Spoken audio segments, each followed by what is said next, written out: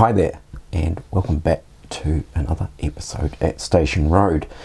Now today we're going to get back into the Branchline Station area and hopefully tick off a few more items of modelling detail. So there's two particular areas I'm going to focus on today. One of them is creating a wire mesh fence for the upper industrial area, with the plan that this will integrate the back scene with the foreground and create more of a seamless view. Now, to a degree, it's another one of my experiments, so there's the potential for it to go possibly skew with, but here's hoping it works out. Now, the other area too is just finishing off the small area at the end of the platform where the retaining walls are, with the intention of having some form of access between the platform and the signal box steps. So I think without further ado, let's just leap into what I got up to.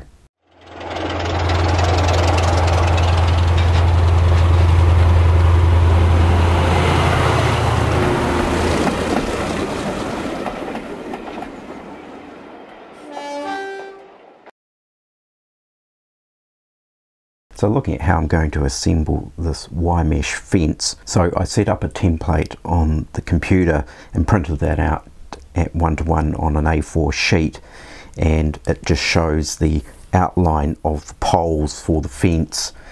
And then what I've actually done is also printed on the same sheet the inner space in the fence, which essentially is the mesh area. So the template was just glued to some 1mm card, and then the inner individual rectangles were cut out and simply glued those into these areas here. So it was simply a case of gluing them in. So the idea behind this really is this now becomes a jig that I can now start to assemble the actual metal poles themselves. Now what I'm using is some 1.6mm rod, which is this material here. Now I know that that's not to scale. In theory, really, these poles should be a lot thinner than that, but it's what I had at hand, and then I sort of thought, well, if it got really too much thinner than this, it's going to become quite tricky. So it's more of a representation of a wire fence than some prototypical fence. So what I've done is I've cut out various different sections. So we've got the upper rails, we've got the verticals, and then we've got the lower rails here, and we'll go through the process, and I'm really hoping this is going to work.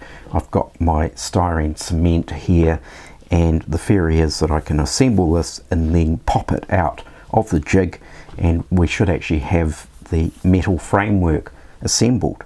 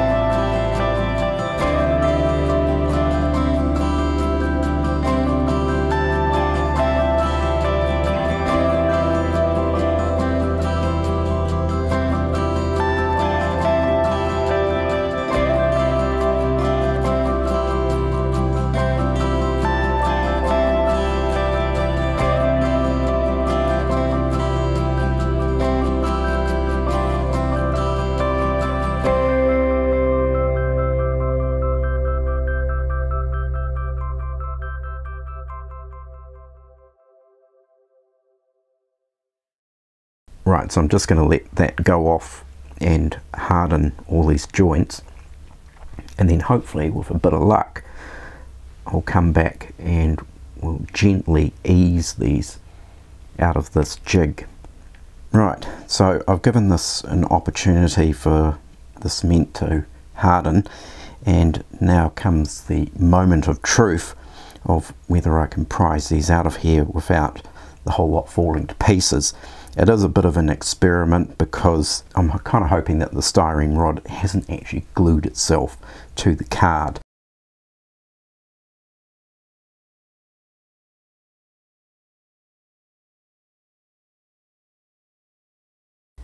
So I suspect here the styrene has melted a bit and stuck itself to the card a bit, so I'm going to have to be very careful with this, and I'm just going to use a fine scalpel to sort of slide in. No, that's not going to work, is it? Because I've now actually broken that piece, so maybe this wasn't such a brilliant idea.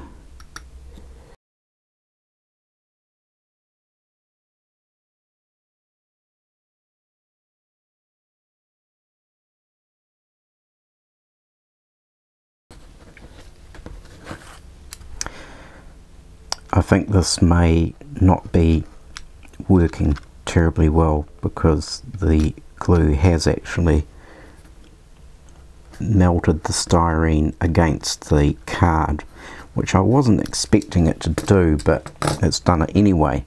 So in an attempt to try and salvage this experiment, I'm trying to figure out what's the best way to try and get these bits of card out from in here without the whole frame falling to pieces.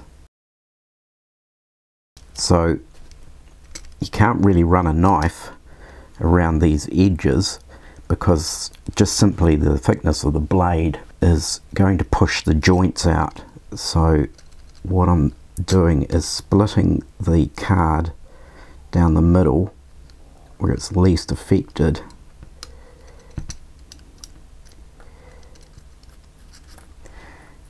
and pulling the sections out like that. It's kind of looks like that might be the best way to go, to be honest. So I'll persevere with this and we'll come back and see what the outcome is.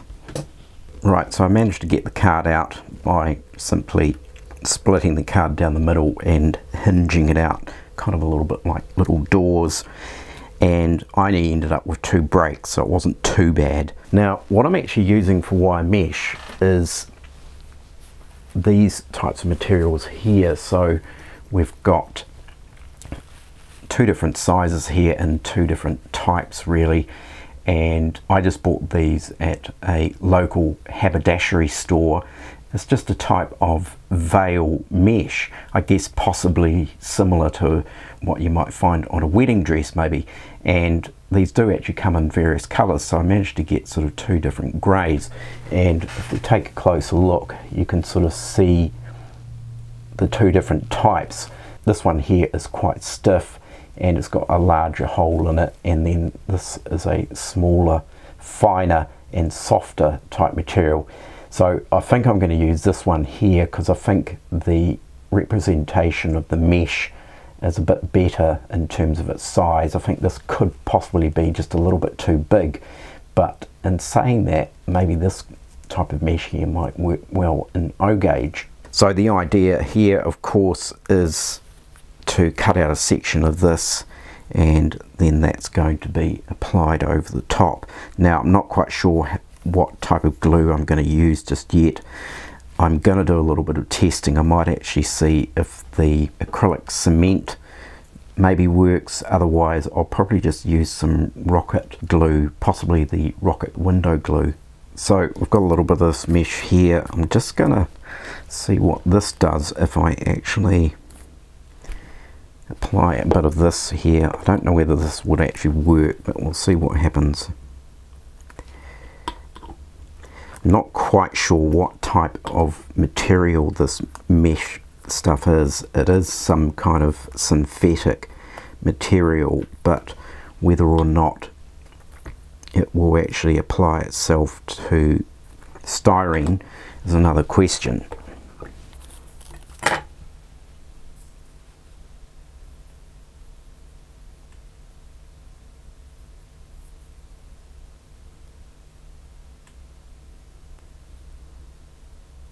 It sort of works. The cement doesn't actually melt this material at all, but it does melt the styrene obviously, and kind of the material sort of embeds itself into the dissolved styrene a little bit, but it's not ideal, I think.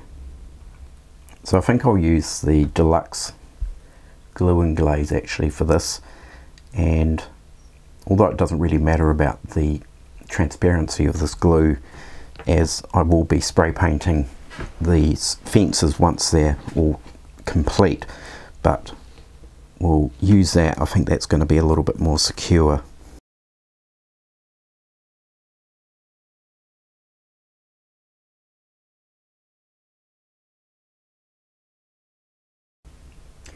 Right, so I'll let that dry, and then of course once it's fully dry I can then trim off all the excess here, and we'll see how it turns out. Right, so I moved ahead a little bit further with this wire mesh fencing, and once the glue had dried for the mesh on the frame, I thought it might be easier to spray paint the entire piece first before trimming off the excess. So it was easier just to sort of hang these up and give them a blast of grey spray paint, and I actually did 2 tones of grey just to give a little bit of tonal variety. So I've trimmed this one out and it's come out pretty well. It's not perfect, but it does the job for what I want to do, and I'll probably add some weathering powders to this, maybe just to give it a little bit of rust effect as well, but it's worked out quite well. They're still quite fragile, but they're definitely a bit more rigid now that the mesh is applied. So there we have it for the wire mesh fencing. So I've just got the wire mesh fence temporarily placed in situ. It's not anchored down or anything, and I've still got to fix up the corner with the join, and also might alter the angle slightly as well. But you get the sense of how it's going to look, and inside that fence is going to be overgrown weeds and growth and things like that, which will bring forward that foliage that you can see in the back scene. So there'll be other things that I'm going to add, as I mentioned, bit of weathering powders to rust it up slightly, and possibly even some sort of vegetation growing up through the mesh itself. So I kind of leapt ahead a bit with this section that completes the end of the retaining wall and the platform area, but it was quite a simple approach, very similar to what I've done in the past, where the interiors of these walls are 3mm MDF, 2 or 3mm MDF, and then covered in a Metcalf printed brick texture, and also some Metcalf capping stones across the top. So as you can see, we now have a wee gate which will exit out onto the platform, and then some steps that run down, and that gives access to the signal box. So this particular area of the layout is slowly taking shape, and the operative word is slowly. Now, just going back to the wire mesh fence, as you saw, I had just temporarily placed it in situ, and the extended sections of pole that it was sitting on, the intention is that these will actually be mounted in holes that I will actually drill into the base layer. So in terms of the actual wire mesh material, as I mentioned, I bought that at a local haberdashery type store, and here in New Zealand this came from Spotlight, and I'd actually bought this material quite some time ago because I spotted it there, pardon the pun, and thought this would make great wire mesh fence. Now interestingly, a wee while back I actually came across a video of another chap who has constructed a wire mesh fence, and I believe his name is Warren, and it is Boomer Dioramas, and I'll have to say now his channel is well worth visiting and watching. A very accomplished modeler he is, and he's done quite an interesting approach to the wire mesh fence. Rather than using a jig, he's actually assembled the framework in situ, and although it looked quite tricky, he certainly pulled off a very successful and convincing fence. So I've left a link in the description for his channel. It's definitely well worth going and checking out his channel. Looking back at the cardboard jig that I'd assembled, there's possibly a couple of other routes I could have taken. Now, one would be that I didn't use the cardboard inserts and simply arrange the frame components on the computer printout. Now, I'd imagine that the framework would have still actually stuck possibly to the paper, but it certainly probably would have been a lot easier to ease the frame off the actual paper template. Now, another possible option that may well work is to use the approach that I took and have the cardboard inserts as a jig, but I'm wondering whether it might have been worth coating the jig in some kind of viscous material. So I'm wondering possibly cooking oil or maybe Vaseline or something like that, that when the styrene cement starts to react with the styrene itself, which essentially is really melting the styrene to a degree that it doesn't have the opportunity to stick itself to anything else. Now, the only issue that I might see with that is then you end up with this oily or Vaseline residue on your frame, which you would then need to clean off before you did any painting. So it's a possibility maybe something like that might work. I'll be interested to hear from anyone else who has any sort of viable methods of creating a wire mesh fence with a relative amount of uniformed accuracy. So to finish off, just a little bit of channel news, and with the few sort of changes that I've made recently, I thought it was high time I actually started using the community tab on the channel as well. So some may have noticed I've put up a wee snippet of the Station Road layout track plan, and this is in preparation for an upcoming video of a layout tour. So the plan with the community tab is that I'll be posting up wee snippets of up and coming videos, thus giving you a sneak preview into what's coming up in the future. So we'll leave it there for this video. I certainly hope once again that you've all gained some inspiration and ideas for your own layouts. So do take care, everyone. Look after yourselves. Don't forget to like and subscribe, and I will catch you next time. Bye for now.